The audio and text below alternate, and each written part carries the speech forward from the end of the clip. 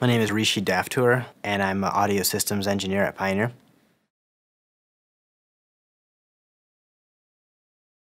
So I went to school for electrical engineering, and it was really interesting. I didn't know at the time that you could go to school for sound engineering. So I graduated high school, and I went to school for electrical engineering. And lucky me, I was like researching programs one day just because I was interested in learning more about, formally learning audio and sound.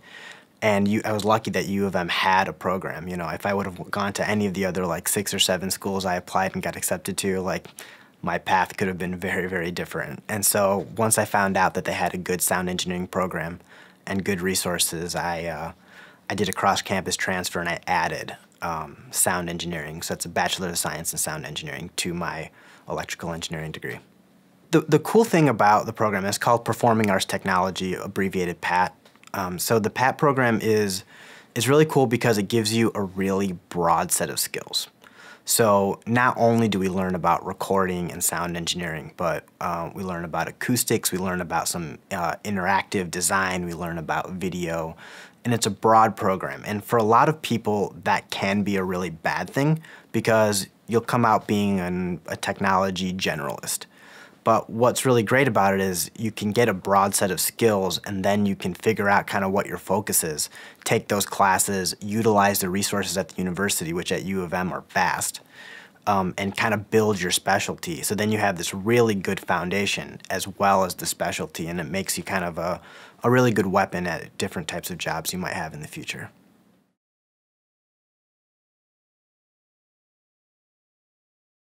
So I added the 2 majors. I did that in 5 years, and I had what I think a lot of people do as they approach graduating college, especially when they're not in like a very rock solid field that has a traditional path to making money or success or however you want to define it.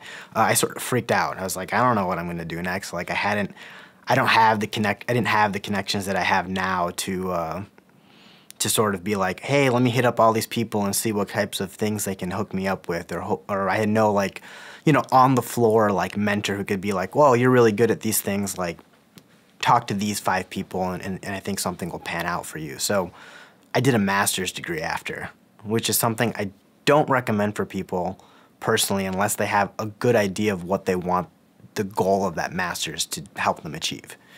And so I got a master's in media arts. It was a good degree and I learned a lot, but I ultimately don't use it for any like exact practical purpose, like other than it, I expanded like my learning and, I learned a lot about media and I put on a really big production, which, again, these are all great skills to have, but I didn't implement the degree in the way a normal educational degree should probably help you. And that built in some buffer time, and I got hired at the university. So I was a student staff member working in the studios and, training users, maintaining the studios, running sessions, doing video work, that kind of thing. And then they hired me full-time. And so they created a position, hired me full-time, and so I did that for about 3 years, and that's where I had the opportunity to sort of design and build electronic music studios from the ground up. One of the main reasons I took that job also was for the design and building of these world-class studios. That it's an experience that most people don't get the opportunity to do. And so that was one major appealing point. I mean, a lot of the session work was cool, but it wasn't my ideal, session work that I would want to like, live and die by, because obviously we know how much time it takes to, to live in the studio.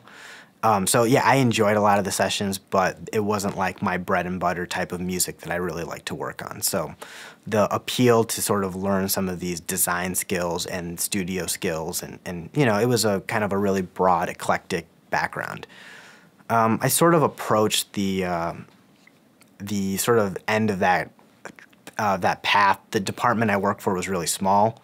There wasn't a lot of room to grow. And so I was looking for something else that would sort of, help me align myself with sort of, the sort of life goals I wanted. What kind of life did I want to live? What kind of balance did I want with, family, friends, etc. And so that's kind of what I moved in the direction and I utilized my engineering degree. And so I never actually thought I would use my engineering degree for actually my occupation. I thought I was going to be, a studio rat all the time and, live and love it. And, the decisions I made when I was sort of 18 and aligned myself that way were a little bit different from my 25 or 26-year-old self.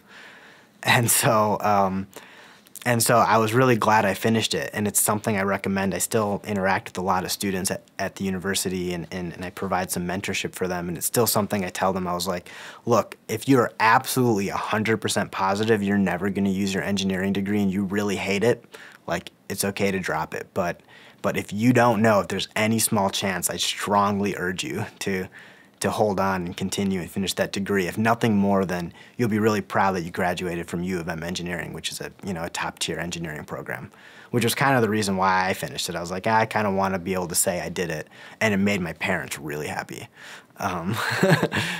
So I was really glad I had it, because from there I sort of I was able to. If without the engineering background, it would be really hard to work in the field I work into. Most of the companies are really looking for people with an engineering degree and an audio specialty.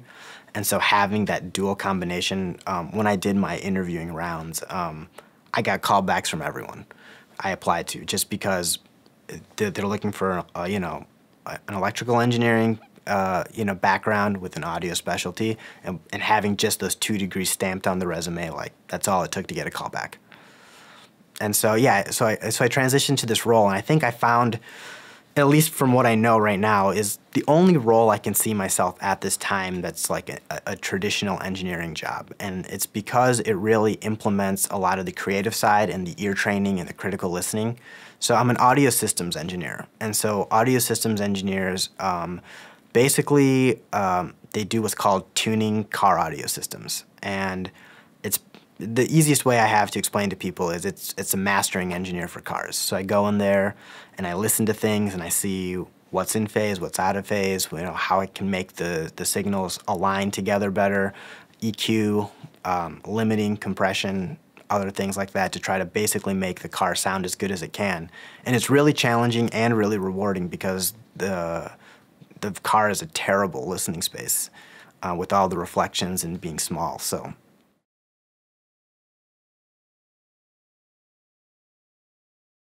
It's kind of twofold. So if you're going to be more on the technical side of engineering, working in jobs like I have, or working at some acoustics lab or something like that, the good news about that stuff for them is that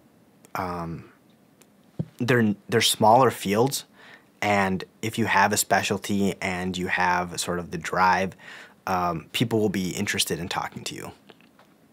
On the flip side of the coin, if you're trying to go more into sort of creative production work, the sort of advice I give to people is you have really 2 options. You can go into your sort of local community or whatever and try to build up a reputation over time, or move to one of the major cities that are doing recording and production, and either freelance or start from the bottom up, do good work, and cross your fingers, because it's a whole lot of luck in addition to talent. And I truly believe that if with enough time, people will recognize your talents and skills. It's not a completely losing game.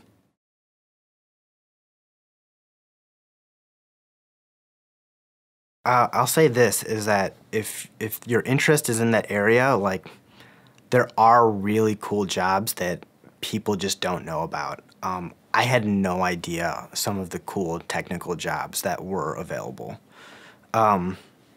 And that's true, even for, I'll start with where I actually know a little bit more about, which is automotive. I didn't know that you could do cool audio engineering for automotive applications.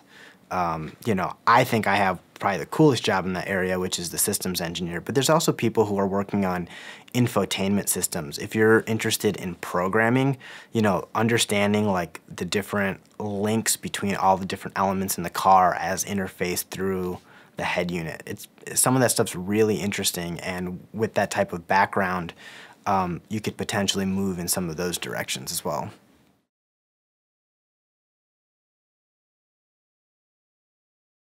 I try to go back to the basics.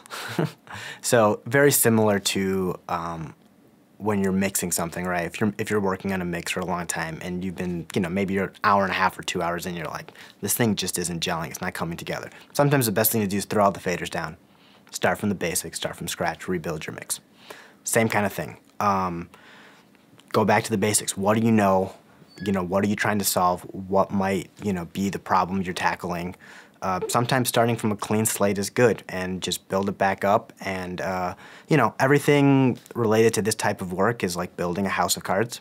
So start with your bottom row and build it up and sort of figure out what's working, what's not working. And sometimes you'll have to do it iteratively. It's like, hey, I got my left and my right speaker working, and then I added center, and now I have to go back and fix some stuff in left and right to make that whole system work. But you can tackle it, sort of one thing at a time. I mean, the same thing is true, right? If you're looking at signal flow, something's not working, and you realize, all of a sudden I hooked up everything, now I have this big buzz, start back at the microphone, check your cable, check your tie line, check your preamp, et cetera, et cetera.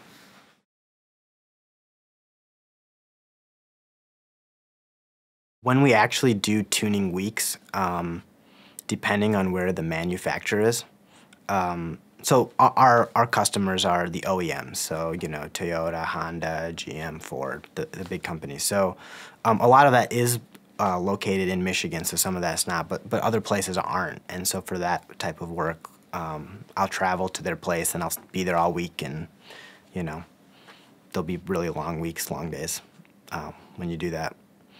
And yeah, I mean, I've done traveling for work. I've toured and stuff like that too, so it's been traveling.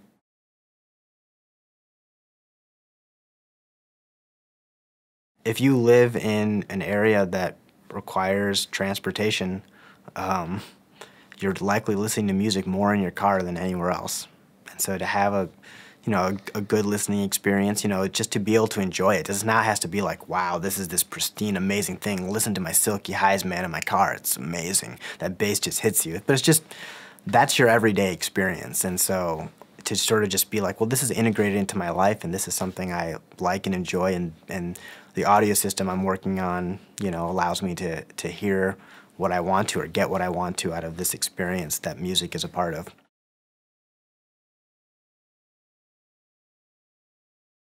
I have definitely built up some mentors over time, and the interesting thing is actually when you give the same problem that you're struggling with in your life to multiple different mentors, and you get not necessarily conflicting responses, but everyone would approach that problem differently, and so they give you different sets of advice, and still at the end of the day, you sort of have to figure it all out. And so, you know, um, I'll talk to my parents on one hand, and they'll have one set of advice because from their standpoint, they're very interested in me being stable and, having a lot of like the life stuff and the family stuff that they obviously have figured out at this point.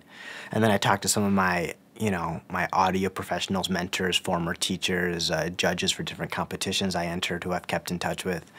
And they have slightly different advice because they're in the field that I'm trying to work in.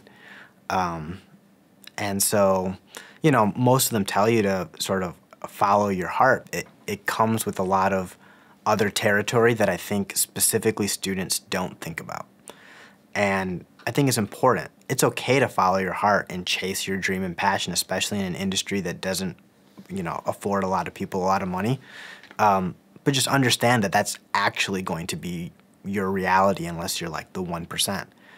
It's probably not the greatest idea in the world to bank on being that 1%, but I think you should strive for your goals and dreams, and if that's what it is, go for it.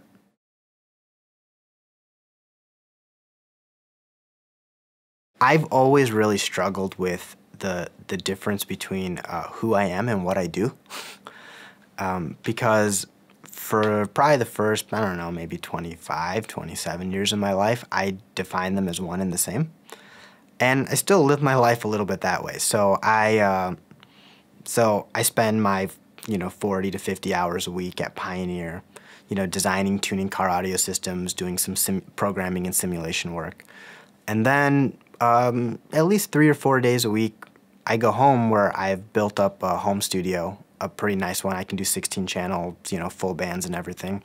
And 3 or 4 days a week I'm working on that, and that's fun, and that's kind of the way I tied together, what I always thought I would be doing with finding a more stable way to sort of live my life, having I realized that, future down the line, when I get married and maybe have kids or whatever, I don't want to be in a studio 16 hours a day. But some of that comes with the territory. If you want to be good and your business is hopefully doing well, it's a really hard thing to do. And this has sort of been my, my reconciliation of those two things that I've been sort of at odds with is I have a stable job that still engages me, that still builds up my skills, that's still related to audio that I actually really like. I don't hate it. And then I can go home and I can do the thing that's like really creative and like work with artists. And, I don't have to take a crappy 14-year-old metal band just to keep the lights on. That's the way, I internalized it. I'm sure studio owners have a much different perspective than I do that I'm just not aware of because I don't have a separate facility that I have to, keep running.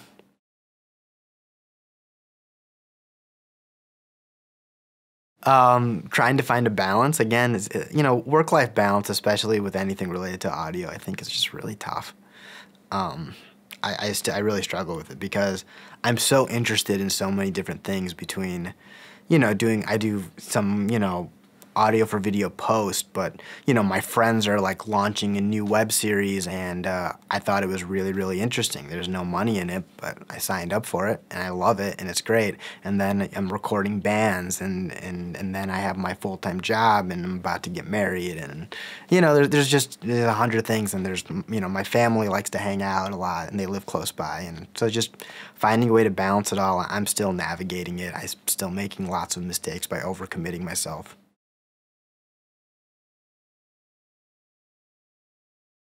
I think your passions can help you guide your career, but in making the decision to make your passion your career, understand what's entailed with that.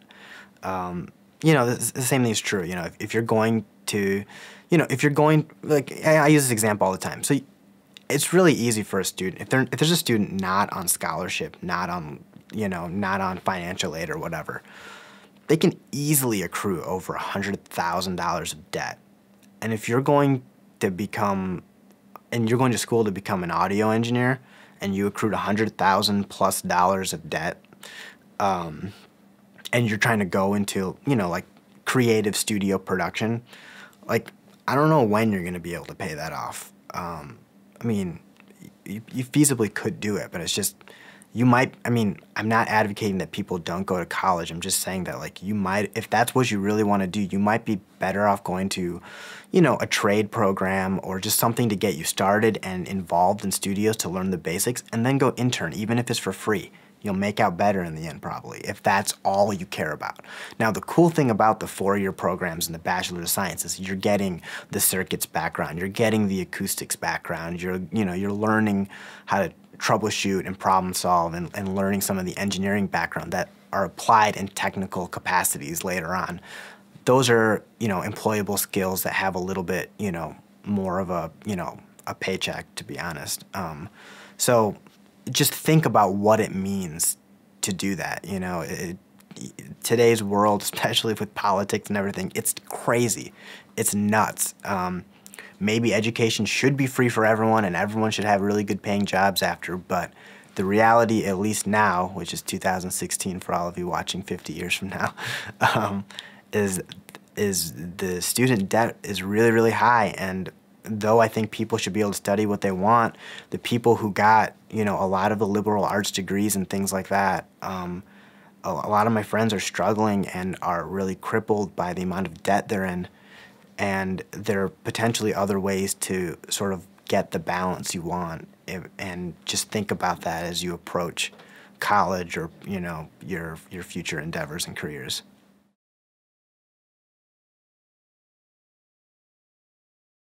Touring was awesome. I highly recommend it for anyone that thinks they can handle the road even for a little bit. And when I say be able to handle the road, I mean like weird hours, Saturday every day. That's good and bad. Being able to use like gas station bathrooms like every day, etc. Like if you're not with a huge band, like eating a lot of fast food, like I highly recommend everyone in their early years who has a capacity and interest should do it. Even if it's just like a 3 weeks, 4 weeks out, whatever. I've done some touring. The most major tour I did was I was front of house for I Am Dynamite, and we were opening for the North American leg of the Sum 41 tour. This would have been 2012 or 2013. And it was and that tour was actually my first tour, which was awesome. So I think we did 5.5 or 6 weeks, and the biggest venues I've ever worked in. Everything from, they were everywhere from like 500 to 3,000 person club tours mostly. So I didn't have to hang a PA every night, which was fantastic. Yeah, it was a lot of fun. And I think there was a question that was on your sheet that was sort of like fake it till you make it. So I had done a fair amount of live sound in like bars in the area, and we had a video studio at the university that I worked at. And so I did a lot of front of house, but those are mostly like 100-seaters or less. Excuse me. There were 100-seaters or less, and here I am, like, and we had a very prescribed sort of workflow that might not have been normal, especially being in the university environment. And I was the house tech, which means I put it together, which means I knew how it worked. So, whatever quirks I had to work around based on this gear, and we have 2 different ground planes, and you have to patch this stuff here and this other stuff there. I knew that stuff. You're on tour, new board, different crew, different venue every single night. And so that's really cool. And so one thing it was, I still remember the first date, like, you just don't even know how to interface with the house tech. Like what am I supposed to ask them for? I know what I'm supposed to do. I know how to mix the show, but like, it's all the stuff around the core task. And so I remember, so like, to sort of like pretend to like learn the room or whatever, I hung out during Sum 41 sound check, and I like watched, and I learned a lot actually from their front of house engineer. He probably doesn't know it, but he taught me so much. I can't even begin to explain it, but I just watched and I saw all the things that he asked for and all the things he did, and I literally just copied it when it was my turn. I was on a different board, a different setup, and I was like, yeah, like I need this, and this, and I want the center cluster set up like this off this matrix, and it just copied it. and after like four nights in a row, you just pretty much learn. It's like, okay, like these are the reasons why I want these things, and it became like, like clockwork. And at first I was, I used to get a little bit nervous, right before like the hit of a show or whatever, and after doing it for 5.5 weeks, after like the second week, it was like I could like get up out of the van, like I just woke up, I just walk in the venue, like, all right, sound check, here we go, all right, I'm ready to go. Like it didn't even matter, like it was just like baked into you.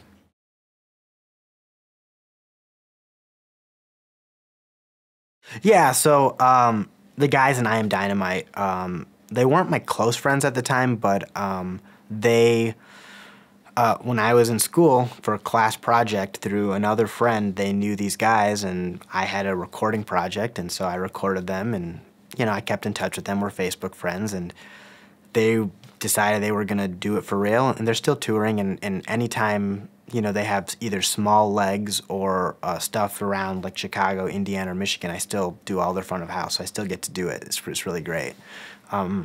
But they. Yeah, so, a couple things fell through for them. They needed someone to go out on the tour. They didn't know a front of house. Their current front of house, who is one of my friends who sort of set me up with recording them the first time, when he couldn't do it, he said, like, hey, maybe call Rishi and see if he could do it.